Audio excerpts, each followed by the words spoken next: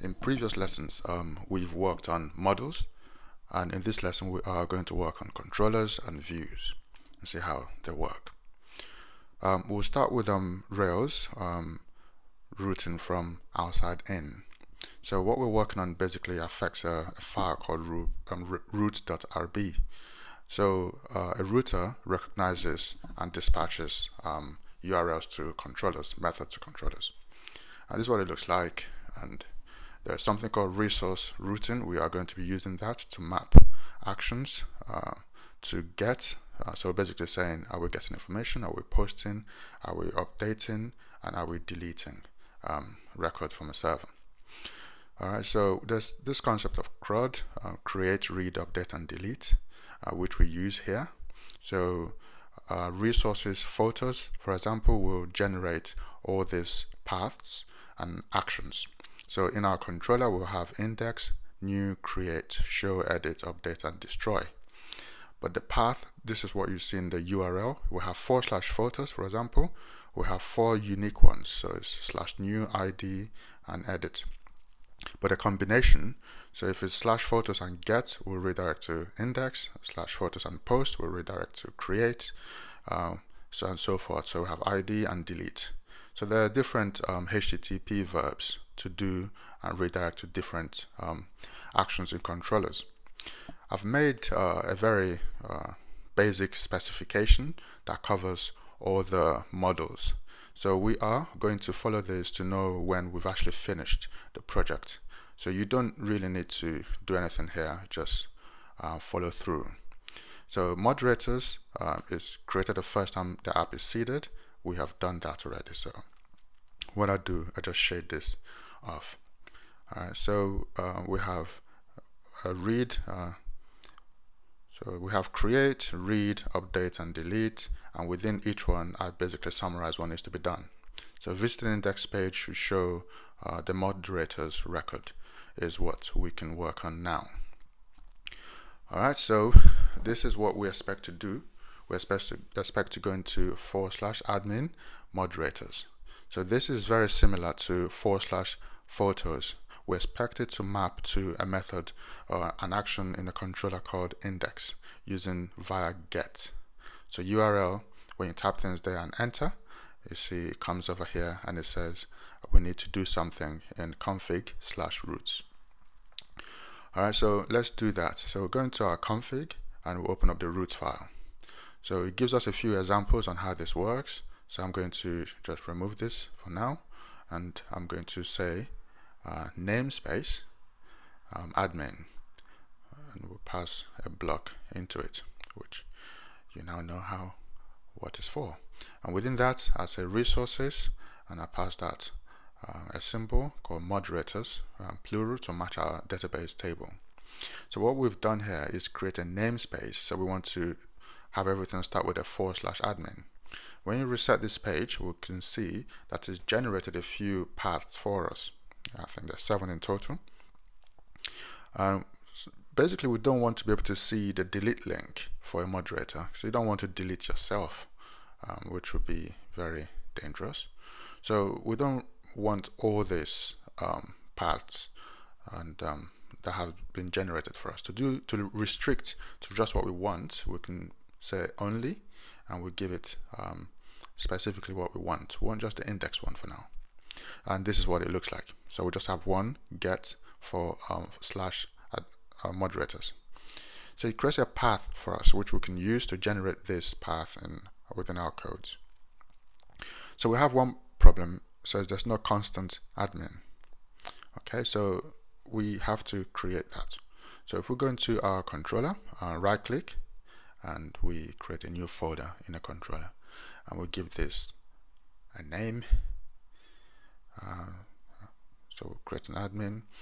Okay, so sometimes Sublime takes time to display information once we've done that, but once that is created, it appears, that's it, we can right click on this folder and create a new file. This file will be our controller, so the naming is very important. So we have to call this moderators underscore controller .rb. Okay, so once we've done that, we now need to create a class, which I will step out of Ruby or out of Rails into Ruby and explain in the next video or so. So we say class admin moderators controller, and we say this extends, inherits from application controller, and we end like this. I will explain this structure soon.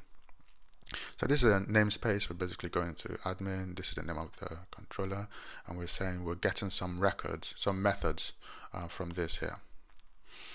All right, so when we reset, we have a new problem. It says action index. So we have a new word there, action. So when we have definitions like this in our controller, it's referred to as actions. So we've done that, and then we reset the page. We have another error. So this is saying that we are lacking index file, a missing template. So when we have a controller, we need to create a matching controller file here. So we make a folder for admin namespace, admin namespace, and then within the admin folder we create another folder called moderators. So we're going to do this for all the controllers, and within moderator we have a new file. So this file has to be named index.html.erb. Okay, and now that matches up with our controller method index. So now when we reset the page, it's all good to go. So we haven't written anything in our HTML, hence why it is blank. So we'll come here and we can say moderators index. Now when we reset the page, we have moderators index there. All right, sweet. So we've done a few things. The router has routed admin moderators to our controller, and our controller has index method which matches up with the index.html erb. All right, so there's a few more things we now need to do. Sometimes we need to send information to our index.html. We do it this way. So I'm going to go into our moderator singular model, okay, get all the moderators, and we pass it into this. This is called an instance variable. We'll cover this soon. So whatever goes into it is available in our index. So now if I come in here, I want to create a table, and I want to access all the moderators, which is just one moderator there.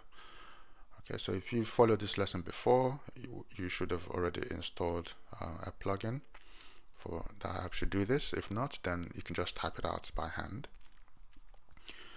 Okay, create a few headers. So this would be full name, a username. So we are simply getting the files fields from here. Okay, so I'm going to skip the password, just say when it was created and actions we want to perform, such as edits, and do the same here. Paste this a few times. Okay, I think 1, 2, 3, 4. Okay, just get rid of one. All right, so we want to loop over all the moderators. So we'll do this with something called an each method. So we say moderators.each. So moderators has come from our controller. We used moderator from this block, and then we can end our block here. And because we're not monsters, we're going to indent this and make it look tidy. All right, so now we have our moderator yielded back to us. We can make use of it. So we say moderator.fullname. So this gives us the full name. So this equal sign here is absolutely required. It's basically saying print. If you don't use that, you will not see any results when you reset the screen. So we have full name from the database. All right, so now we can copy this and paste it a few times here and just change some of this information. So full name, we want to see the username, we want to see when this was created. So we have created at. So we remember when we made our moderators table, Rails gave us these two fields, created at and updated at. So we have those there. Reset the screen and we have some records coming from the DB. So this is not very readable, there is a Ruby method that we can use to make things better. So I can say time ago in words and paste Crud that's there, and reset, so it says 3 days, and we can just append at the end of it ago, and reset, we have 3 days ago. Sweet. So now we have just the actions left to do. So the actions will be edit. So a moderator can edit their own record, but we don't really want them to delete the record. And we only have one moderator anyways, so I'm not extending this.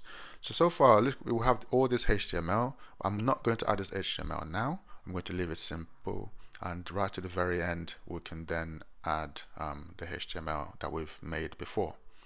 So we have now completed this bullet point.